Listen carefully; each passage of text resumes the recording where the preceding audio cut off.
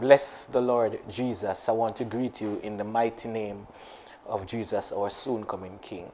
Amen. I find it a privilege one more time for us to be in Bible study.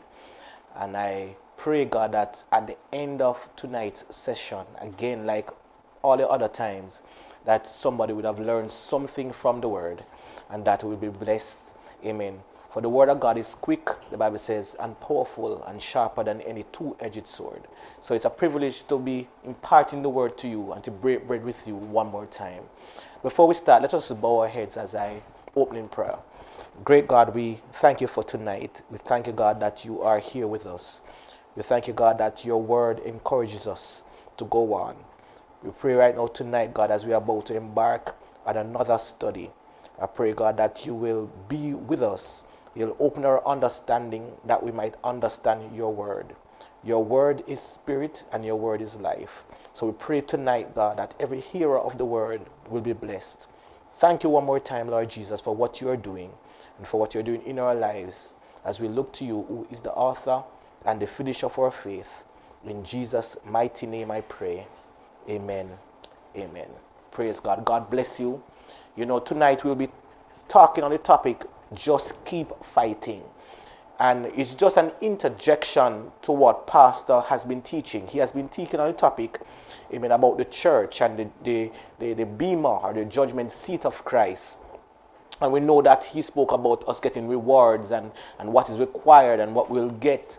Amen. And God is trying our motives and all of these things that he has spoken about over the past few weeks. But I'm here to encourage us tonight as we run this Christian race, to encourage each and every one of us that irrespective of where we are in the race, irrespective of where we are in this Christian walk, I don't want us to ever give up, but I want us to keep trying, keep fighting, knowing that you are not alone. You know, it was the responsibility of the shepherd to ensure that wherever the sheep goes, he would protect them. The Bible says, thy rod and thy staff, they comfort me. You know, so sometimes the rod might give you a little, you know, as it were, might give you what needed to be done for you to get you back in line. And his staff might wear off the predators from coming to get you. But what is important for the sheep is knowing that the shepherd is there. So I'm here to encourage you that, look here, God is with you. And it doesn't matter what has happened in your life. It doesn't matter what you have faced over the years. It doesn't matter what it is. At the end of the day, I'm here to encourage you tonight that you should keep fighting. Keep running. Keep going at it. Don't give up. Because at the end of the day, you are not alone and God is with you. I'm going to go to the slides as we go through tonight and as we try to see how best we can deal with this topic tonight. Keep fighting. Just keep fighting. You are not alone. Now, as I said before, in life, we often face a lot of trials and sometimes challenges and moments of despair. And these moments can let us feel alone and sometimes overwhelmed. Amen? However, as a believer in Jesus Christ, we need to realize that there is the Word of God there to encourage us. And there are many things that has come to us. Even this world seems to be a very dark place. A lot of things are happening. You know, we hear so many things on the news that is creating chaos in our minds. As we look at all the issues that are there, you know, people are losing jobs. People are worried about what's going to happen tomorrow. And I don't think that these things that are happening independently of people who are in the church. Even though we're in the church, we too are affected by what is happening out there. We too are affected by the issues that are taking place in this world.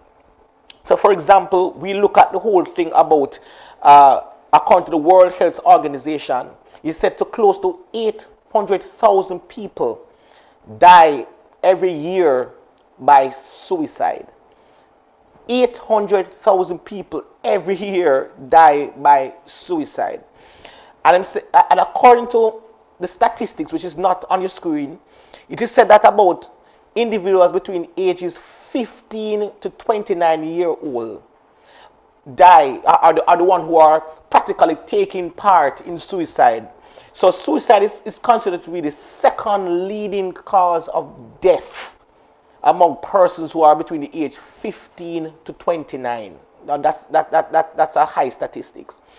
It is said that men are more likely to die of suicide than women. In other words, the devil is finding it fit that he will attack the men. So in these statistics, we realize that the men are the ones who are more committing suicide than the women. Then we look at the whole thing about depression. Depression, it is said that more than 264 million people worldwide suffer from depression.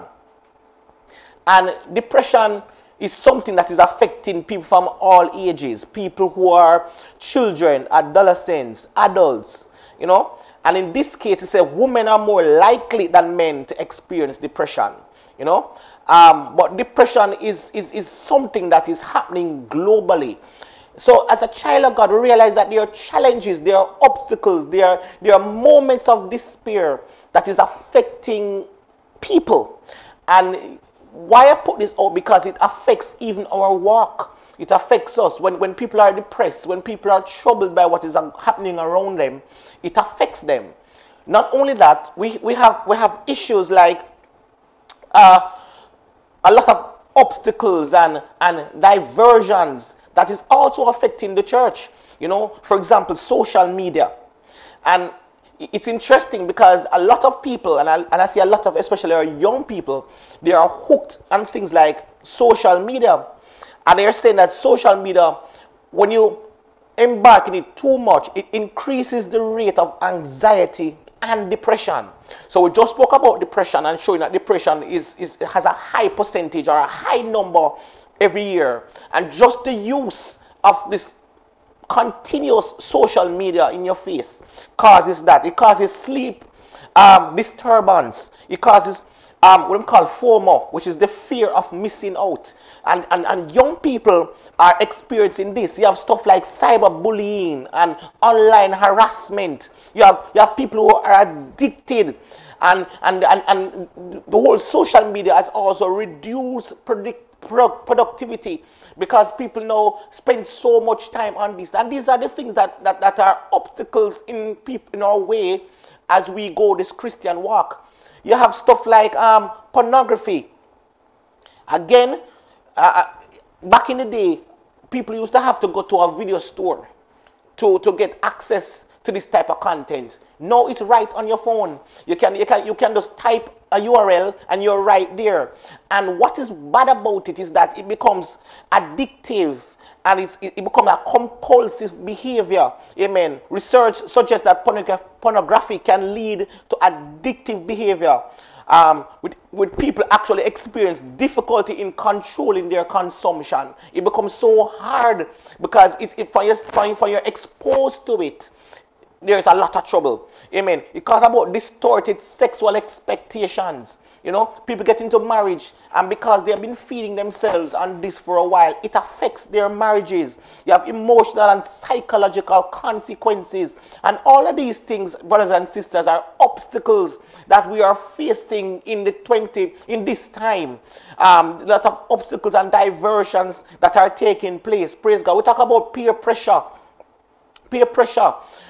It's difficult as an apostolic when you go to school and you're stuck out like a thumb, you know, and there are people are saying, boy, why you can't do this or why you have to do this, amen, why you're not allowed to do that. There's a lot of peer pressure in terms of how do I operate in school when everybody else look at this thing and it seems as if it is school, but what is happening? Why am I have to be different? You know, it's not like in the days of the 3 Hebrew boys who left their promised land and went down to Babylon, and even though they were able to stand out, I don't think they had as much as peer pressure as we have it today. And because of that, a lot of people become depressed. A lot of people become sad. A lot of people have anxiety. A lot of people have FOMO, fear of missing out. A lot of people have mental health issues. One of the big things now they're talking about is the whole issue about mental health. Amen. You're talking about bullying. You're talking about academic performance. You're actually trying to compete with so much different people.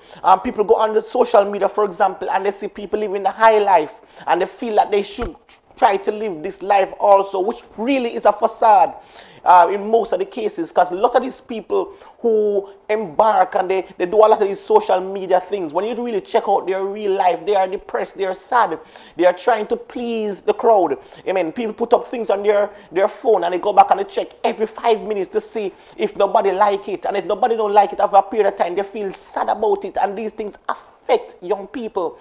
And I'm here to encourage somebody that, look here, in this Christian walk, God is saying to you, irrespective of the obstacles that exist, irrespective of the things that are there, God is here to tell somebody that you should keep fighting.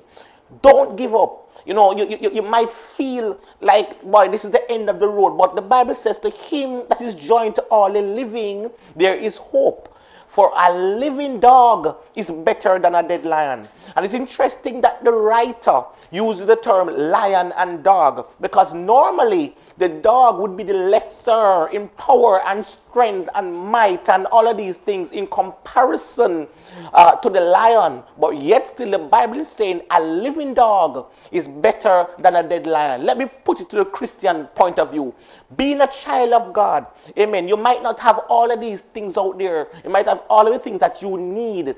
But once you are in God, praise God, it is better for you than anything else that exists in the world. The Bible put it this way: what will it profit a man to gain this whole world and lose his own soul? But I'm not trying to belittle how you feel. I'm not trying to belittle the fact that as you run this race, there are obstacles that exist. Praise God. But guess what is encouraging for us? There are scriptures, praise God, that provide some form of encouragement and provide some solace for the believer. While we are running this race, while we are on the track and we are running the race, and it feels lonely and it feels depressing and it feels troubling and it feels like there's this thing on you, there are some things in scripture that is there to encourage you that you can go on. Let me say it again. Just keep fighting. You are not alone. So the Bible reminds us that we are not alone in our struggles. Amen. I wonder if somebody get that. That issue that you are facing, that thing that is bothering your mind, amen, God is touched with the feelings of your infirmities. He wants to remind you from the word that you are not alone in your struggle. It's through the word of God that he wants to encourage us to keep fighting. He's saying to you, look here, there is something ahead of you. When the Bible in 1 Corinthians chapter 13 said, these things, three things remain: faith, hope, and charity. Notice the three pillars. Amen. So he's encouraging us to keep fighting. He's encouraging us to hold on to hope and to rely on God's strength. Amen. Let me say that to somebody. The word of God serves as a beacon of light in this dark world. It reminds us of God's presence and God's support. Amen. As we run this race. So God didn't put you on the track for you to be there by yourself. God has given you the strength. God is right there encouraging you. God is right there telling you, brother, that you can make it. God is right there telling you, sister, that you are able to make it. Praise God. And to make the point, we're going to explore from the word of God. We're going to uncover some empowering scriptures that inspire us to persevere, reminding us that we are never alone in this struggle. Amen. I wonder if somebody could even just type that. I am never alone in this struggle. Let it rest in your mind that you are never alone in this struggle. Philippians 4 verse 8 says, and finally, brethren, whatsoever things are honest, whatsoever things are just, whatsoever things are lovely, whatsoever things are pure, whatsoever things are of good report, if there be any virtue and if there be any praise, think on these things. Interesting that the Apostle Paul said think.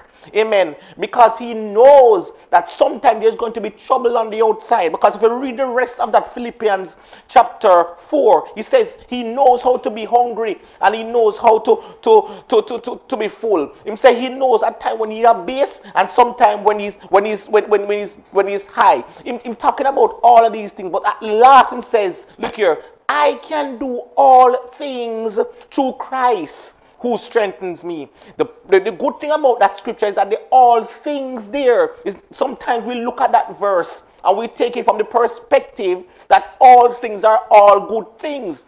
But if you read the verses before verse 13, he was talking about the struggles that he's going through. He was talking about the issues that he's facing. And he was saying that irrespective of what comes my way, I'm going to think on the positive things.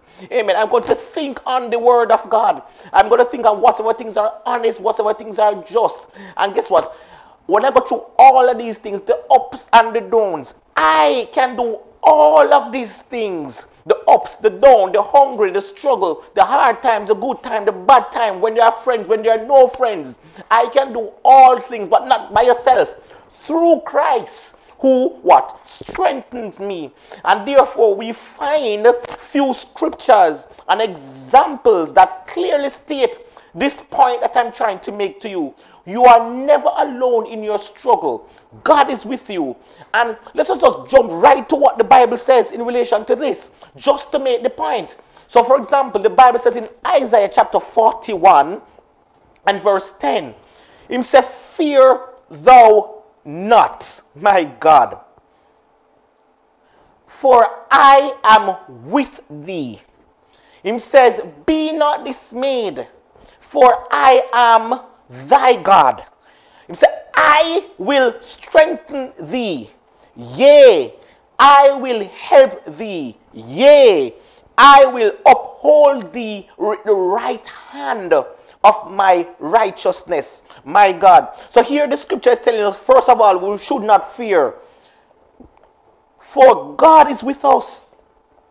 God is encouraging you that in that dark season, in that time when you feel lonely, when you remember the bad things that you have gone through, God is encouraging you not to be afraid. He's assuring us of his constant presence in our lives. Whatever challenges or obstacles we face, we can find comfort and courage knowing that God is by our side. He said, fear not, for I am with thee. He said, be not dismayed, for I am thy God. And dismay refers to a feeling of discouragement. Talking about a feeling of confusion. Amen. That's what it means by dismayed. It means a feeling of despair. And God is reminding us not to be overwhelmed or to be disheartened, because guess what? He is our God. He is, and guess what? We don't serve any puny God. He is sovereign. He is powerful. And he's in control of every situation. What am I saying to you? As you run this race, as you go through this race, God is saying, amen, just keep pressing on. God is saying, keep going. God is saying, keep fighting, for I am with you. You are not alone. He says, I will strengthen thee. God promised us with the strength we need. In other words, the strength that we need to go through this race is going to come from God. He said, when we feel weak or we feel incapable, he said, he will empower us and enable us to overcome difficulties, my God. We can rely on the strength of God and find renewed vigor through him. He said, yea, I will help thee, my God. God assures us, amen, of his assistance. Amen. When the situation seems so hard, when you get knocked down, when you feel like this is it, when you feel like your mind is going to blow, him saying, yea, I will help thee. He says, in other words, he said he is not distant. He's not indifferent to the struggles that you feel. He said he's actively intervening, praise God, on your behalf. He's extending his help and support, and whenever you need it, him say, yea, I will uphold thee with the right hand of my righteousness. So God promises us to uphold us with his righteous right hand. And this imagery that the writer wanted us to get is that it signifies his unfailing support, his unfailing support, his unfailing protection, his unfailing guidance. He said he will sustain us, he will keep us, he will secure us in his righteousness and faithfulness. Overall, I believe the writer wanted us to understand and give us a powerful reminder of God's presence, of God's strength, and God's aid in our life. As we run this race, and there's a prize ahead of us, God is saying, keep fighting. God is saying, don't give up. God is saying, keep at it. God is saying, you are not alone. And if that will bring home the point, we look in Joshua chapter 1 and verse 9. He say, have not I command thee? Be strong and have a good courage. Be not afraid, neither be thou dismayed, for the Lord thy God is with thee, whithersoever thou goest. My God. In other words, the scripture is saying God is assuring Joshua, and by extension, God is assuring us, for all scripture is given by inspiration of God and is profitable for doctrine, for reproof, for correction, and for instruction in righteousness. So just like the word was for Joshua directly, the word is for me. When I read the word and I'm going through my struggles, when I feel like, look here, I am alone, God is saying, for the Lord thy God is with you, whithersoever thou goest. God was assuring, as I said, Joshua, of his constant presence and companionship. Wherever Joshua goes, God is going with him. Amen. This promise signifies God's faithfulness. We serve a faithful God. It signifies God's protection. We signify God's guidance. Joshua can find strength, again we see. We can find assurance in knowing that the Lord is by our side. If that don't cement it, let's look at Psalm chapter 46 and verse 1. It says, God is our refuge and strength, my God, a very present help in trouble. The phrase emphasizes how accessible God's assistance is to you. In other words, he is not distant or an uninvolved deity. You know, in certain religions, what they try to do these things to appease their God, and they will offer and give up their children, and they will cut themselves, and they will do this. But God is saying he is our refuge and strength. And guess what? He is a very present help. He actively intervenes in the times of trouble. His help is timely. His help is reliable. And his help is available, my God. And he does that whenever we need it. But you might say, God, why it is that I have to go through all of these things? What is happening? God, sometimes it feels distant, but can I tell you something? God knows what's best for you. And God will never bring you through more than you can actually bear. You have to still trust God when there's a storm. You have to trust God. If God stopped the storm, and the true test of your faith and love for God is not when the storm is over. It's when you're in the storm and you're still saying, God, you promised to be with me. And you can feel the hand of God. That's what the Bible says, think on these things. In other words, there must be an internal peace when there's external trouble. And what is internal peace comes through the word of God. When you say, God, you are my refuge and strength, a very present help in trouble. It does something in your spirit.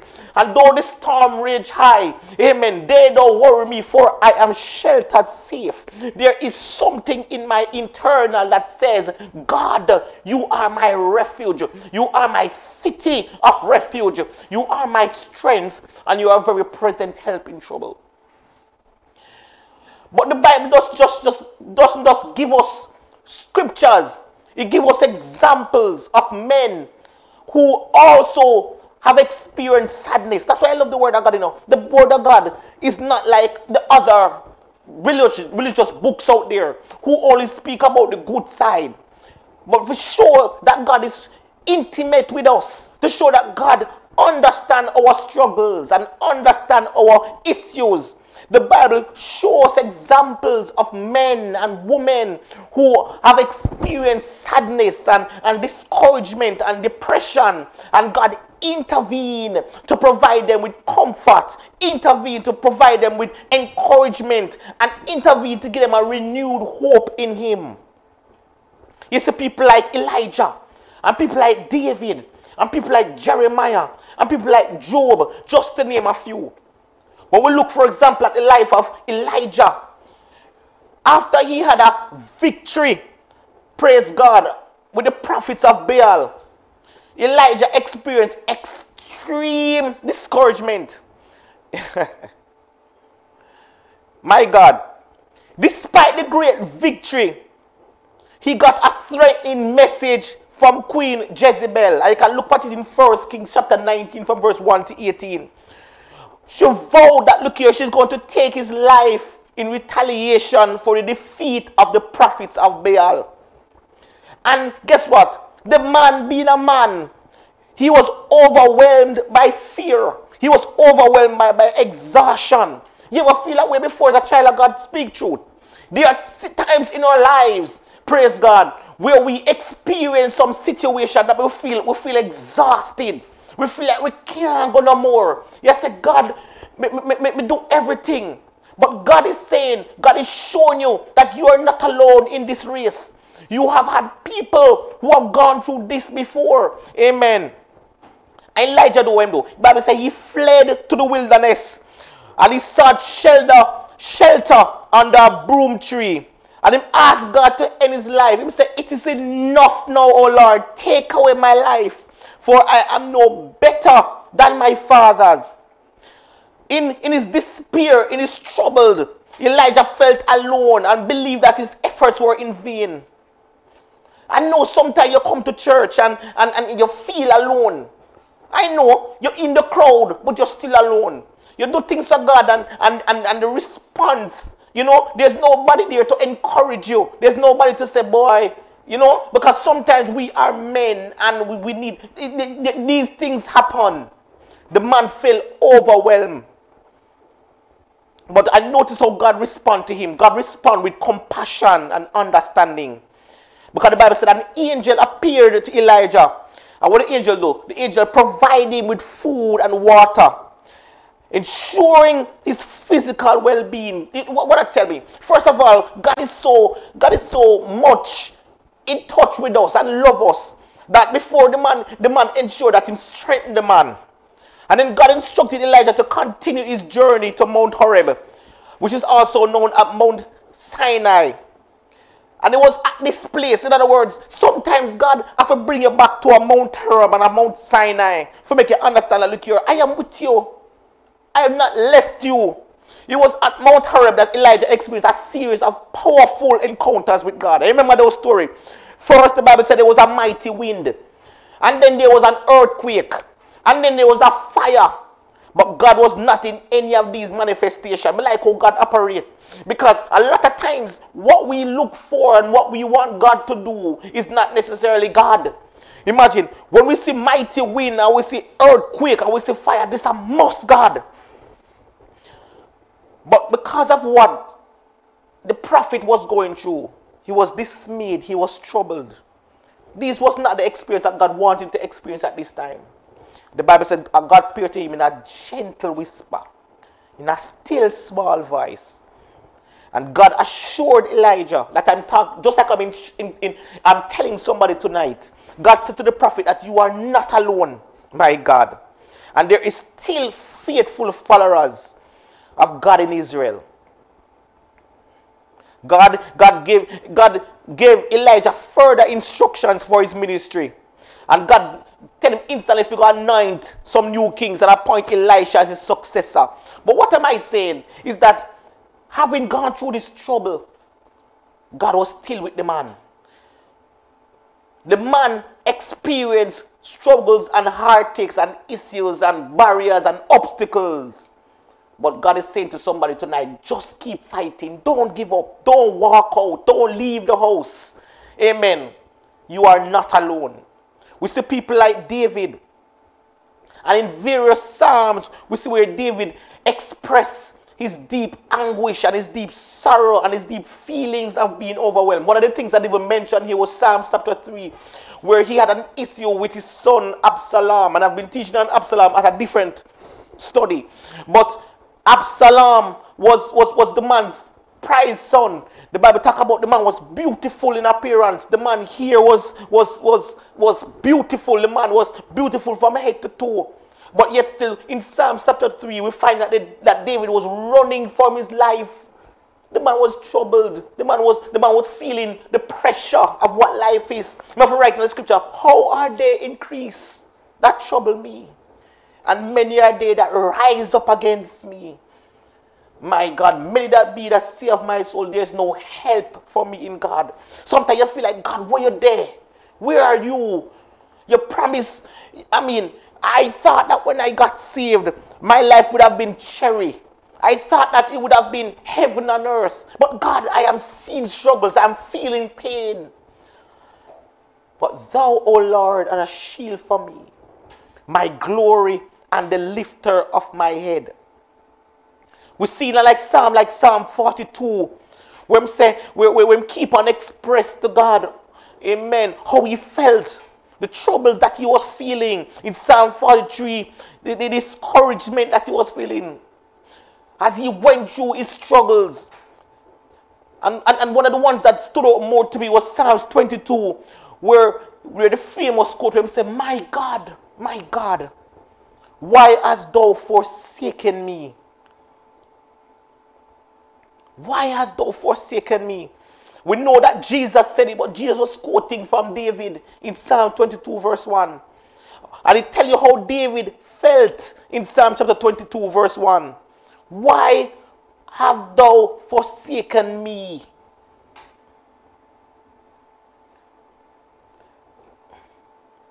This is how you feel at times. But God is here to remind you that he is your shepherd. You shall not want. We see people like, amen, we see people like Jeremiah.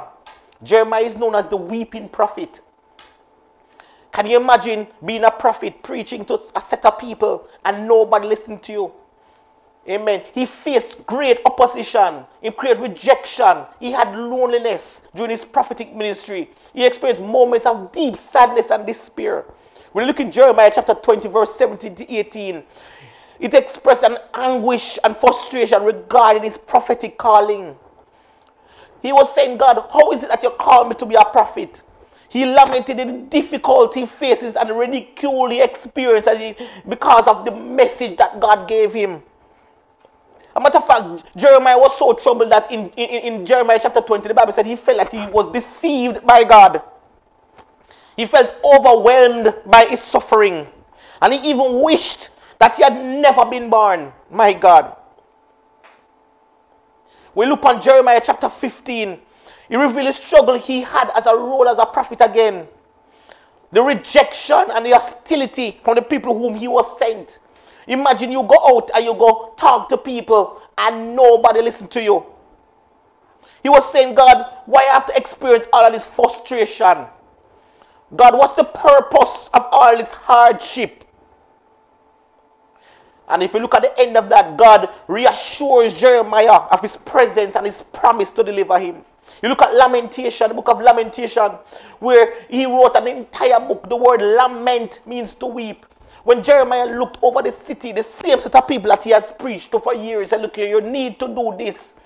You need to do this. And nobody listened. And because of that, Nebuchadnezzar came and destroyed the city and destroyed the temple. And when the man looked at the place that he called home being destroyed, it's like you go home and your place burned down.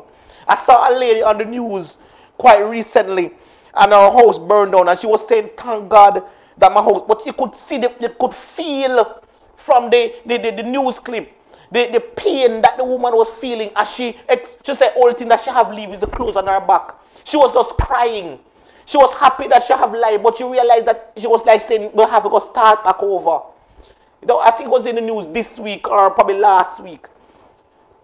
Sadness. So when Jeremiah looked at the city that he's called home, and it was in ruins, and it was destroyed, and it was burnt down, and the Bible said he wrote the book of Lamentation. He wept over the city.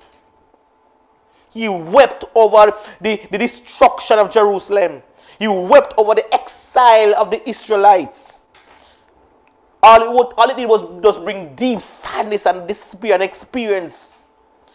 It shows us then that God wanted us to understand that, look here, the sadness sometimes that you experience and the despair and the loneliness, it shows you that God knows what you go through, and you're not the first. But in all of this, He said, I will be with you. I'm here to encourage somebody, don't give up. There is a prize ahead. This race that you're a part of, there is a prize ahead. Praise God. Talk about Job, and we know the story of Job. I won't even go into that, but Job experienced great sorrow and wrestled with deep questioning about his suffering. Amen. He got through a lot of things. Him losing family, him losing health. And God answered Job. When he reached a point, God started answering him in the whirlwind in Job chapter from verse 38 to about verse 42. And God speaks to Job, revealing to him his power and his wisdom and his sovereignty.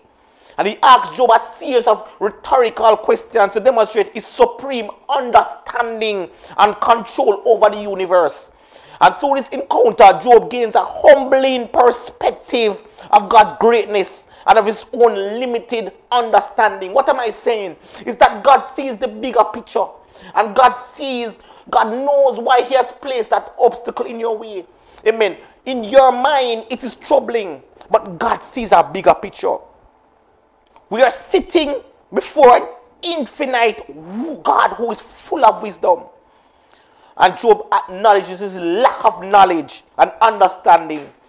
Amen. And God, at the end of the day, when Job come to that understanding about what God was really doing, it was at this point that God turned and restored Job's fortunes and blessings, and even gave him greater prosperity than before. What am I saying? Is that your struggles is not just for struggling's sake, but what is ahead of you is so great. It's going to be so magnificent. And you say, God, that is what this is for.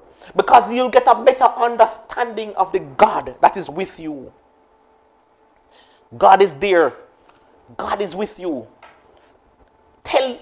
I was going to say tell the person beside you. But at the end of the day, be encouraged. God is with you. Don't give up. Keep fighting. You are not alone. So as we look at the Bible study tonight, we'll look at 6 inspiring aspects from the scripture that should encourage and motivate us tonight, that we must keep and we must persevere. I'm going to try to urge you to keep fighting. I'm going to try to urge some young person, some person that has been struggling, some middle-aged person that they thought that the marriage was going to be all that and it fell apart. Somebody who they lost their parents, or they lost a brother, they lost a sibling. Somebody who they lost a job. I mean, the thing that they thought would have sustained them. They had this life and all of a sudden everything went crumbling. Somebody who's saying, why am I experiencing this? I started this race so well. But now there is a crippling feeling. It is hard. God, what is happening? And tonight,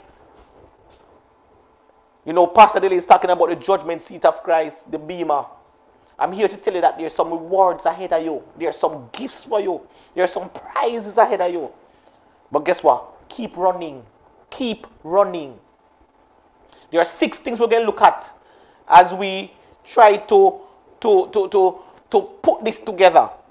First, number 1, in this Christian race, perseverance is essential. Number 2, put on the armor of God. Put it on, brethren. Troubles come, but in your mind, ask God to help you, to equip yourself. Number 3, you are not alone.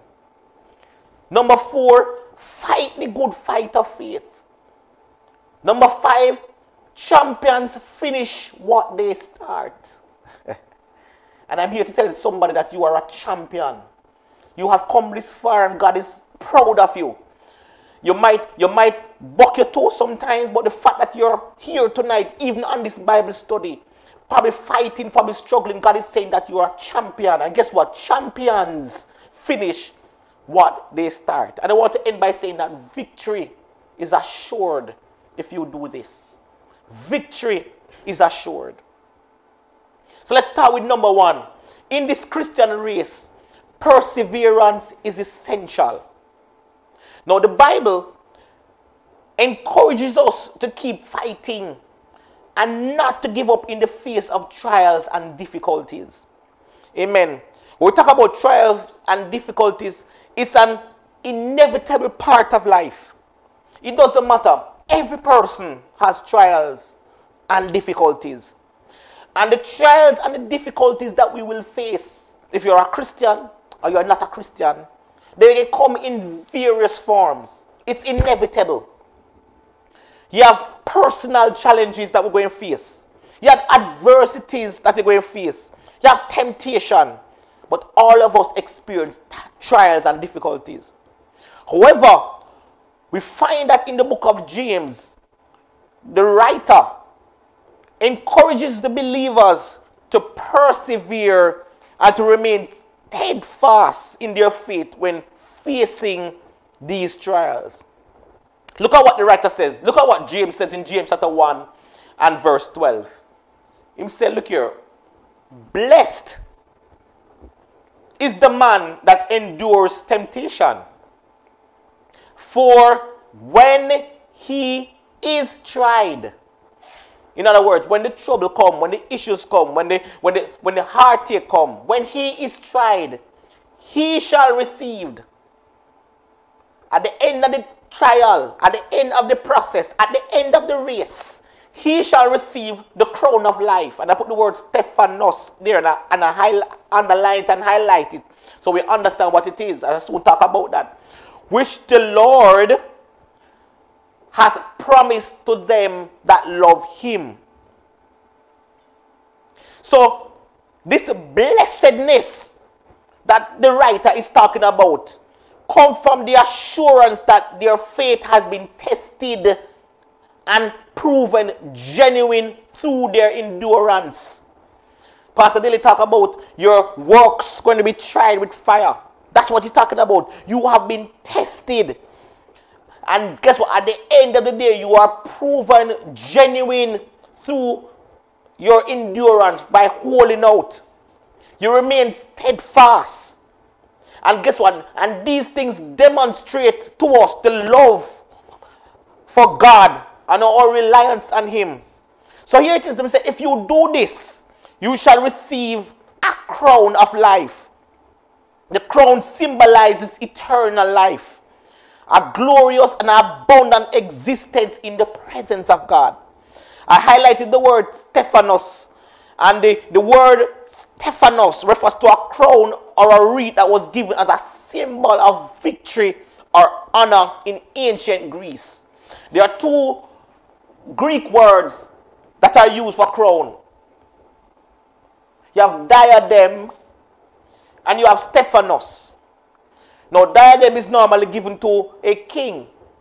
When Jesus puts on his crown, it's a diadem. But when he gives you your crown, and the Bible said they cast his crown at their feet, that word is Stephanos.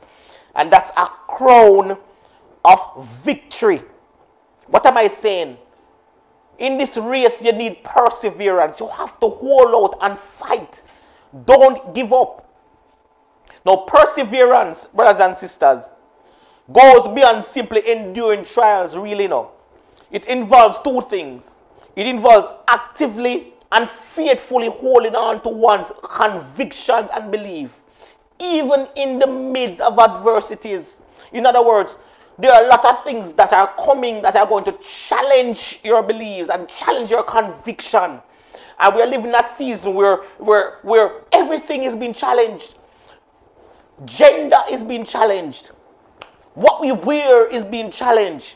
How a Christian is supposed to look is being challenged.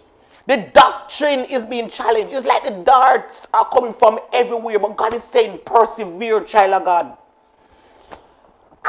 This perseverance, as I said before, is actively and faithfully holding on to one's conviction. That conviction that you had when you got saved. A lot of us, when we got saved, nobody never needed to tell us to dress different. Nobody never needed to tell you that the skirt was too short or too tight. Nobody never needs to tell you as a man that, look here, something is wrong with that. But over time, we have allowed our conviction to be seared with hot iron, our conscience to become seared. But the person who perseveres is the person who actively and faithfully hold on to your conviction and believe. It's not that it's not hard, you know. It's hard, it's troubling.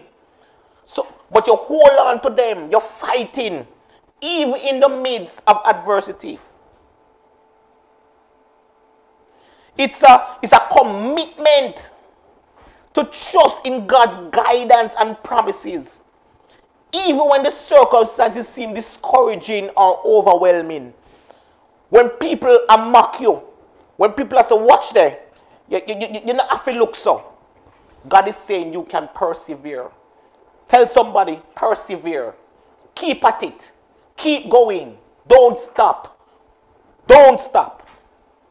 Number 2, we are called to put on the whole armor of God. Amen. Now, Ephesians chapter 6 and verse 10 to 18 encourages us to put on the full armor of God, withstand the devil's attack. So we put on the full armor of God to withstand the devil's attacks. There are attacks that are coming. I mentioned earlier the attacks that come through the social media. I mentioned earlier the attacks that come with people being depressed.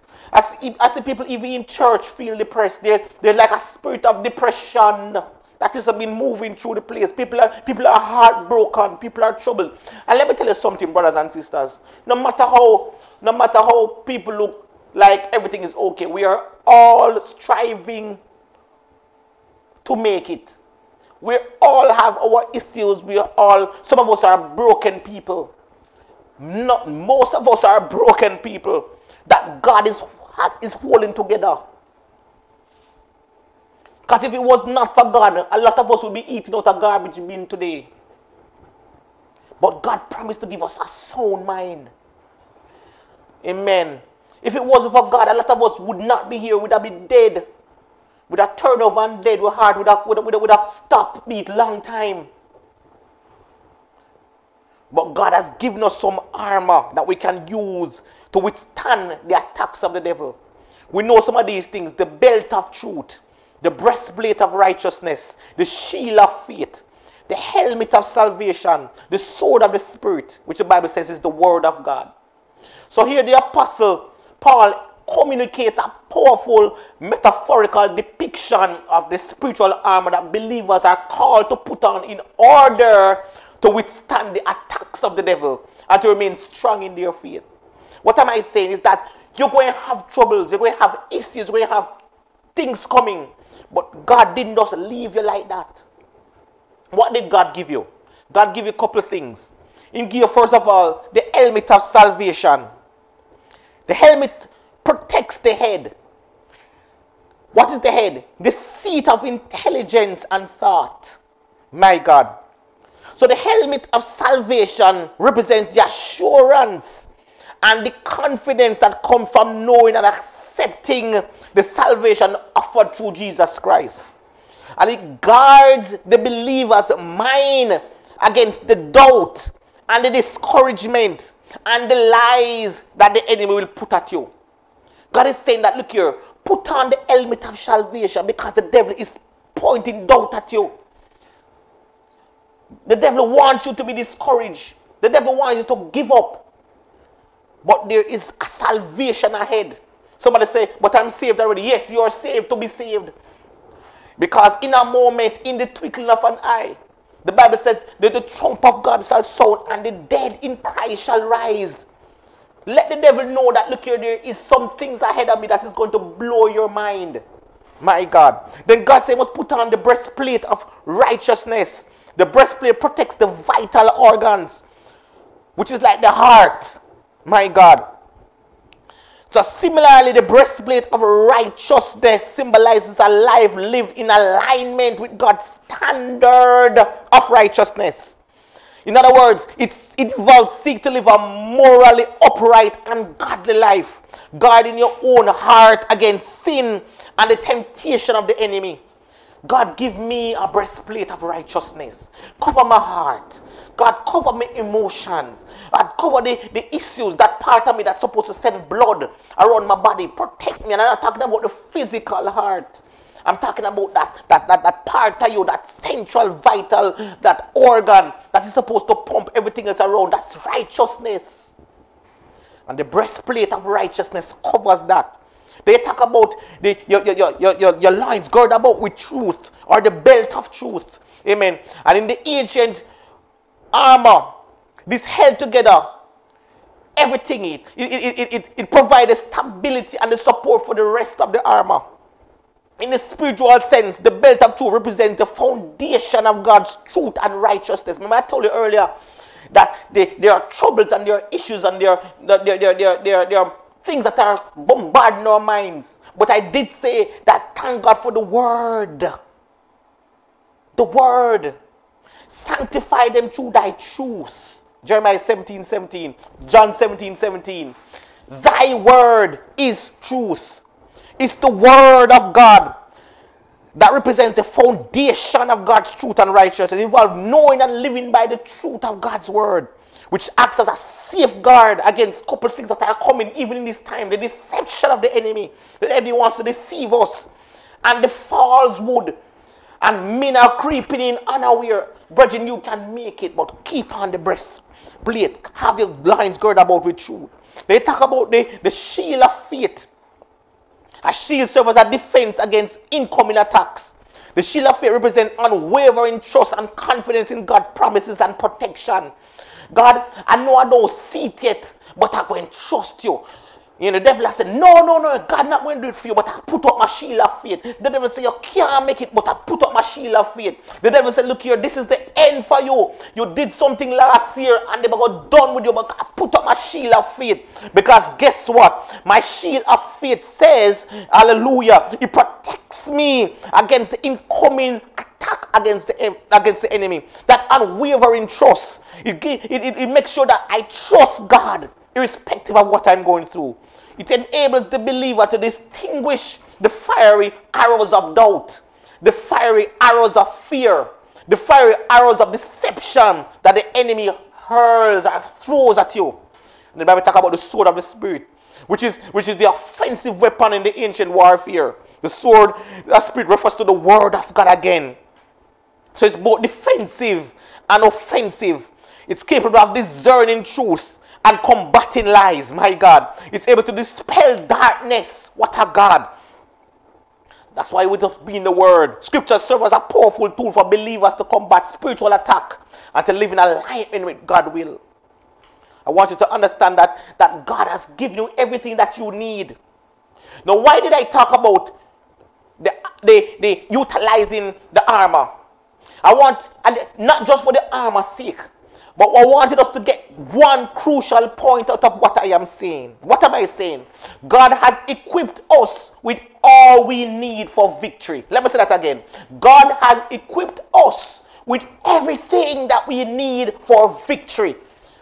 You can run the race knowing that God is going to bring you through. Why? For the weapons of our warfare are not carnal, but they are mighty through God to the pulling down of stronghold. My God. In other words, Paul said that the weapon the believer use in their spiritual battle are not physical, they're not worldly, they're not natural. So unlike earthly warfare that implies physical weapons like swords or spears, or the spiritual warfare involves different means of combat. What are these? We have things that are mighty through God. What a God. Paul affirmed that the weapons used by the believers are powerful. They're not just powerful, they are effective. These spiritual weapons derive their strength and effectiveness not because of the believer, but they are mighty through God. It is through His power and enabling that the believers are equipped. They are equipped now to face and to overcome the spiritual battles that they encounter. I'm here to tell somebody, look here, you can make it. You might drop one time, but keep running. You might bruise your knee, but keep fighting. If you mean say you have to crawl, you have to make it to that finish line. Because your weapon pull down stronghold. It tear down stronghold. Spiritual barriers, spiritual fortresses, spiritual systems of thoughts that oppose the knowledge of God. When God has given you everything that you need, all that I need, God has given me to run this race. Everything that I need to come out victorious, God has given it to me. False beliefs, false ideologies, or any force that hinders people from coming to know and accept the truth of God's word. The weapons of our warfare, Hakabasata, are not carnal, but they are mighty through God to the pulling down of stronghold. Number 3, you are not alone. You are not alone. And you might say I said this already, but I want to emphasize it. So several passages teaches us that God will never leave us nor forsake us. Deuteronomy chapter 31 and verse 16. Be strong and be of good courage. Fear not, nor be afraid of them, for the Lord thy God, He it is that doth go with thee. He will not fail thee, nor forsake thee. Joshua 1 verse 5. There shall not any man be able to stand before thee all the days of thy life. As I was with Moses, so I will be with thee. I will not fail thee, nor forsake thee. Hebrews 13 verse 5. Let your conversations be without covetousness, and be content with such things as ye have. For he hath said, I will not leave thee, nor forsake thee. What a God. These passages support the fact that, look here, you are not alone in this fight. God said, look here, man, just as I was with this, I am also with you. I was with Moses through the fight. Joshua, I'm not going to leave you alone. I'm here. And guess what? No, the devil wants you to feel like you're alone, like he did with Elijah.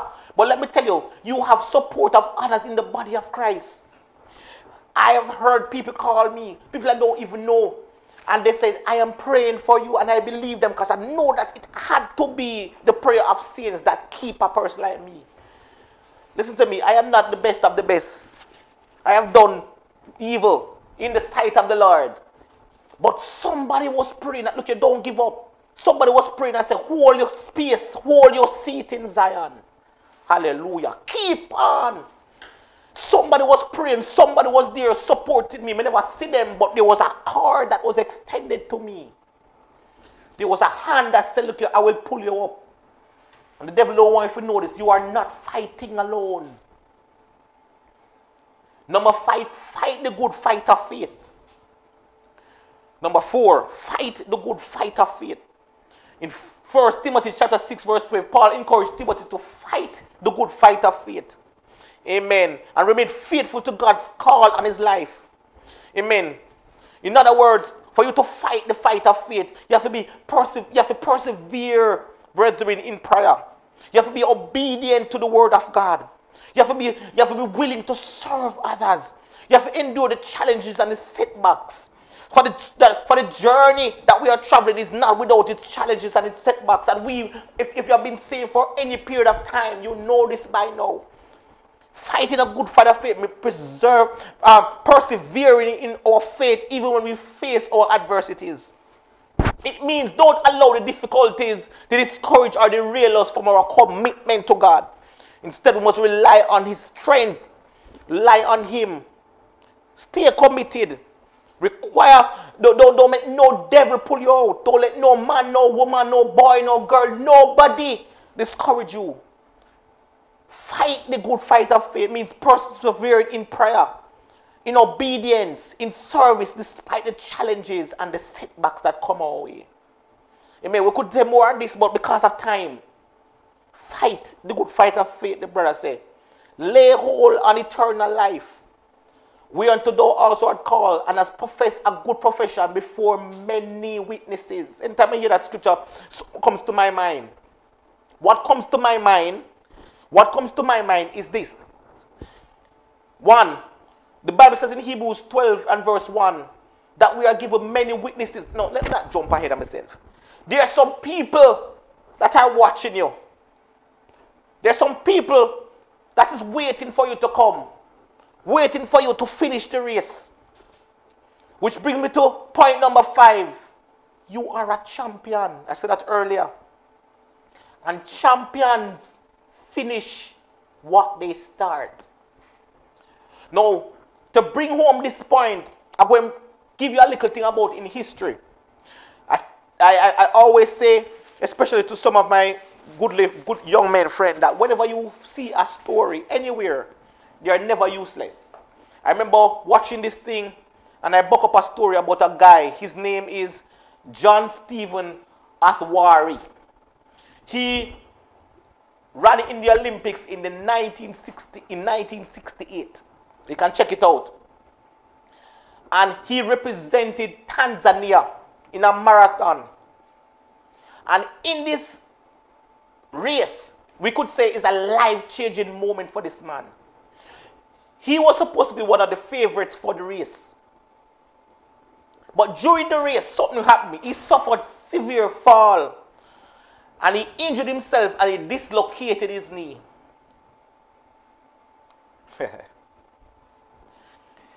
But guess what happened with this guy? What makes this event in 1968 very famous in the Olympics is this. Despite the fact that he was going through pain, anybody here facing pain? Despite the fact that there was no chance of him winning this race again, the man decided that he was going to continue the race. His legs was bloody. He was limping. Hallelujah. But guess what? The man pressed on. Because he had an unwavering resolve to finish what he had started. But guess what happened? In the race, we see where the man encountered some obstacles. The obstacles were, I said before, his bloody leg, his knees dislocated. As a child of God, don't you sometimes experience some issues? Sometimes as a child of God, we encounter obstacles, as I said before. There is a prize ahead. Sometimes we started out as the favorite in the race. But things come along our way and trouble us, my God.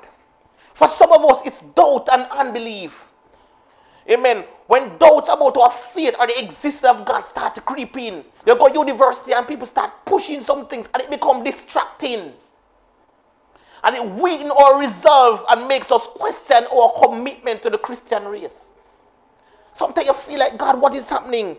This sounds more logical. But sometimes God uses the foolish things of this world to confound the wise. But we have these things. For some of us, our obstacles are trials and challenges. Amen. Life is filled with trials and challenges that can shake our faith and make us question God's goodness. God, why this have to happen to me? God, that was my only daughter and you took her. God, me didn't love my husband. Why he had to die? God, why my child have to have this? And everybody else's children seem normal. God, why my son had to experience this? God, why it is that everybody else have a good job and me can't find one? God, why am I struggling? The trials and the challenges, difficult circumstances, the loss, the personal hardship. You feel overwhelmed and you feel like you're tempted to give up. Can I say to somebody, keep running. Remember this story, keep running. Then there is the persecutions and the opposition, the ridicules. You know, people coming against your faith. You feel fearful. Sometimes you feel discouraged. Everybody else at work seems to be able to put on this and wear that, and you have to wear. You go to school and every other child the girls them wear the tightest pants, and the man them have on this, and why me have to wear a skirt? God, me feel away. Me feel like I'm at a state that we want to compromise. Persecution and opposition, the ridicule, the persecution of your faith, and it become daunting on you because God, why me? And then you have the failures. You yourself, you're going so good, and out of the blue, this thing come your way, and you feel, and you feel so dirty. You feel so God, and you feel like everybody is against you, and nobody likes you again. They hate you. The devil is putting in your face every day. When you do 5 years ago, when you did 10 years ago, you'll never get forgiveness for it. You'll only be remembered for this. You feel God. You say, God, why me? Hakabaya. But there's a little song that we sing at church. It says, there's a race I must run, and there are victories to be won. Songwriter says, give me power every hour to be true. There is a race, brethren. You're running the race. And during the race, you're going to have these obstacles. You're going to have the trials. You're going to have the persecution. You're going to have the failures. You're going to have the downtime. You're going to have your valleys. You're going to have your troubles and your situation. But there's a race that I must run. And there are victories to be won. Give me power every hour to be true. You're a champion. Champions finish what they start. Because he was going through that situation, this African runner, other runners crossed the finish line and they leave the man far behind. You know that feel? Everybody else is away ahead of you now. My God. By now the stadium light start dim because it's a marathon. The man leg break. The man practically a crawl to come in. And all the other runners were ahead of him. And most of the spectators who had run the race left. The stadium lights start go down low now. It's like you feel left behind. You say, God, I come to church. It's like, because of this situation, nobody sees me. God, there must be something that I can do in church. I only get to do this when the light go down. I don't get to do so many things them. But God, see, can I tell you something? Just keep fighting. I remember days, let me tell you an experience where I felt down. I remember days where I wanted to be a part of a particular thing. And I felt out of it. I was not given the time of day. You said these things happen in church. Yes, it does. But God over time showed me what he was doing in my life. Because while I was left alone and I was not invited to this and nobody wanted to do this, God was preparing me for greater ministry. Because while I was in the desert when I was alone with the sheep, when I was alone by myself with nobody, what I could do? Go study Bible. And that I could read. And God see where God bring back all of those information from years and now I'm talking about it. You are a champion. And champions finish what they start. The scripture says, I returned and saw under the sun that the race is not to the swift, nor the battle to the strong. God is saying that, look here, it's not because we are strong. You are mighty through God. Irrespective of all that he was going through, the man was determined. The man was unshaken. Despite his physical agony, Despite his isolation, because by now everybody was ahead of him in the race, the man kept through. You see, long after the race, when everything finished, they see the man coming through. And you can find this video on YouTube if you don't believe. 1968 Olympics. And when the remaining spectators who were still in the stadium saw the man coming, probably they cheered for the others when they came. But when they see this man coming, every spectator that was left rose to their feet. And they applaud his display of fortitude. God is saying that, look here, man, I know you're struggling, but there are some angels looking into the thing. And when them see you coming through, them are going to stand and them are going to applaud you. I want you to type, I am going to finish. I want you to type that, I am going to finish. Everyone say, I put your name, I'm going to finish. Say it. I'm here to tell somebody, it's not who you are today. In the eyes of God, it's who God is going to make you to be. There is a finish line ahead of you. It's at the end of the race, they ask him a question. There's a little song I love before I go there. That has been on my heart recently. It says, trials here are sometimes many, and oftentimes my feet go weary, till it seems I almost stumble and fall. But the tender hand that leads me is the hand that keeps me steady and gives me faith that I will make it after all. Verse 2 says, by myself I cannot make it, but I know He's there to help me. Hallelujah. He will hear my cry and answer when I call. Keep on trusting and believing are the words I hear Him whisper. God is whispering into somebody's ears. And just a few more days to labor after all. The chorus says, after all this life is over, and my burdens have been lifted, and I stand upon the mountain top so tall, looking over to that city that the Savior is preparing. Give me faith that I can make it after all. I am going to finish. So they ask, and this is the guy here, see him bandage on his foot. 1968 Olympic marathon champions finish what they start. They ask him the question, why it is that you gave up? Why it is that you did not give up? He said, my country did not send me 5,000 miles to start the race. They sent me 5,000 miles to finish Habaya. God got you saved, not just to start, but to finish. God has sent you here to finish. And you know why you must finish?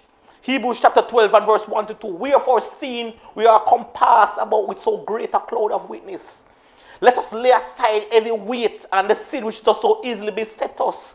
And let us run with patience the race that is set before us, looking unto Jesus.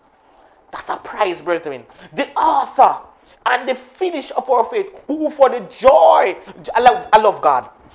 He never just wants to do something that He Himself didn't go through. He went through troubles on the cross. He went through situations, but for the joy that was set before Him, He endured the cross. He despised the shame.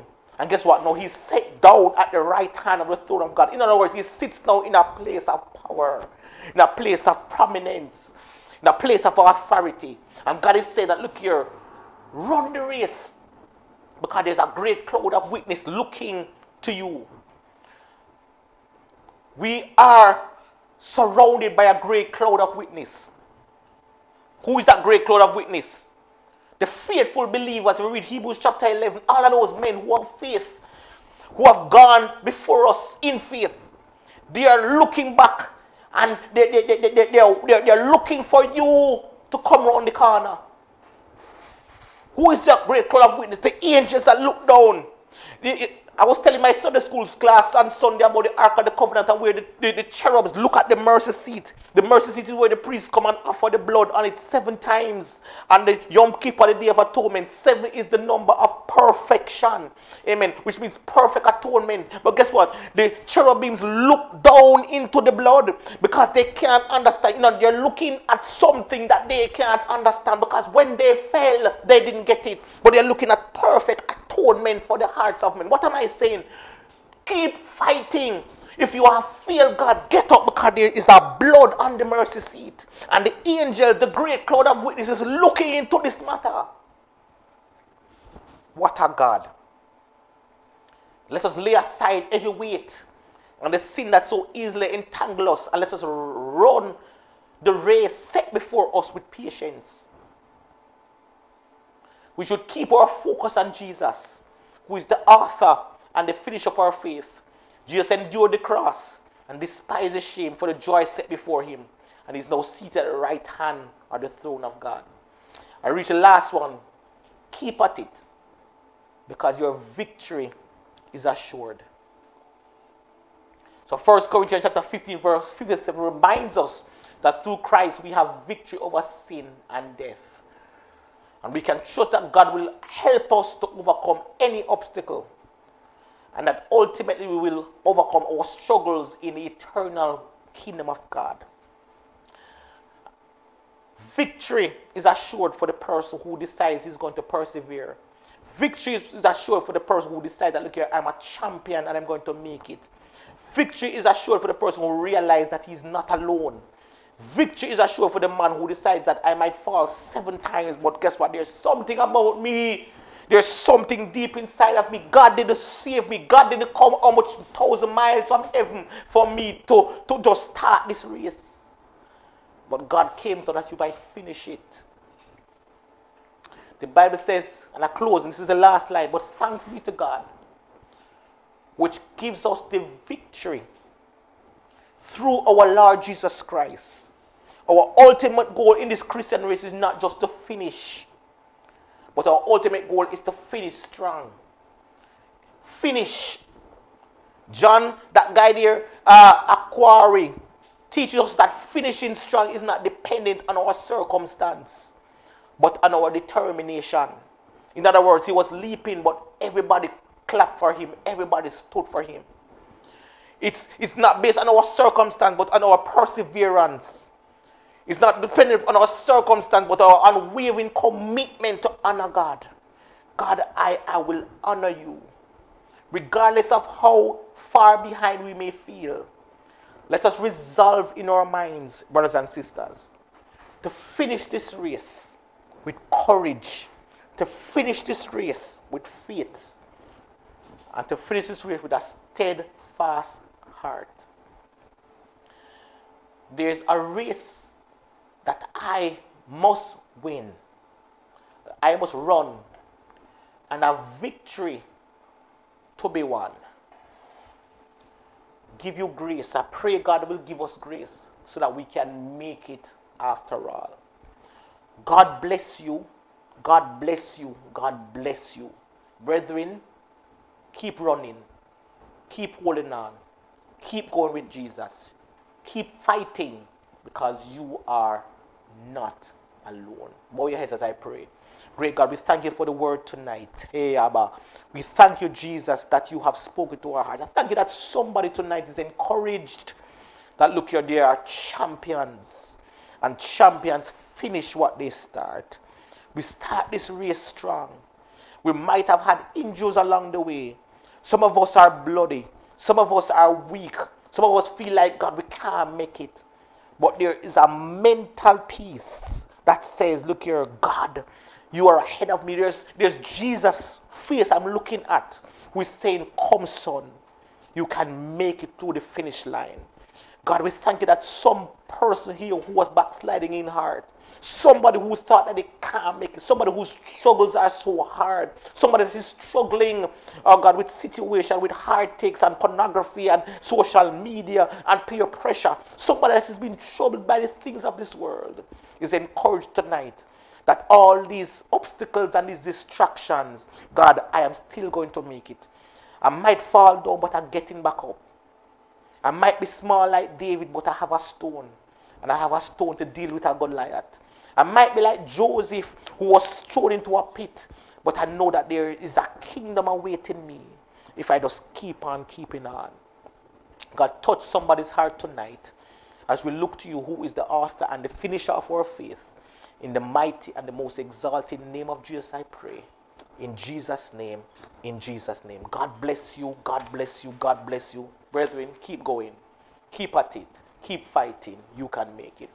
Amen. I just want to just close off by way of announcement that, FAM in collaboration with the Tarrant High School will be having a wellness fair, a well health and wellness fair. And that is June 24, 2023. So you can save the date. So that's the health and wellness fair. Faith Chapel in collaboration with Tarrant. Also, in this week we have the memorial service for the late Reverend Victor Dose. It will be held at Faith Chapel UPC. That's at 1 Renfield Avenue. Amen. That's tomorrow. For those who want to go and support, feel free to go. And on Saturday, there is the Thanksgiving service for the man of God. It will be held at Pentecostal Tabernacle. I think it's 11 o'clock it starts. So again, if you can make the time out to come, go and support. But guess what, brethren? For me to live is Christ and to die is gain. And the fact that this man of God has lived a life, he's in the presence of God. And let us endeavor that we too can cross the race. Keep fighting. Keep fighting. Keep fighting. God bless you in Jesus' name. I want to remind us of one more thing as I go. There's Manifest coming up. Praise God. Remember Manifest. Remember it in your prayers. There's some information that is going out on the social media in relation to, in our WhatsApp group in relation to Manifest. Keep abreast of these things where you can support, do what you need to do. If you can go and support, go. Amen. Let's just have a good time in the Lord. God bless you again. In Jesus' mighty name. In Jesus' name.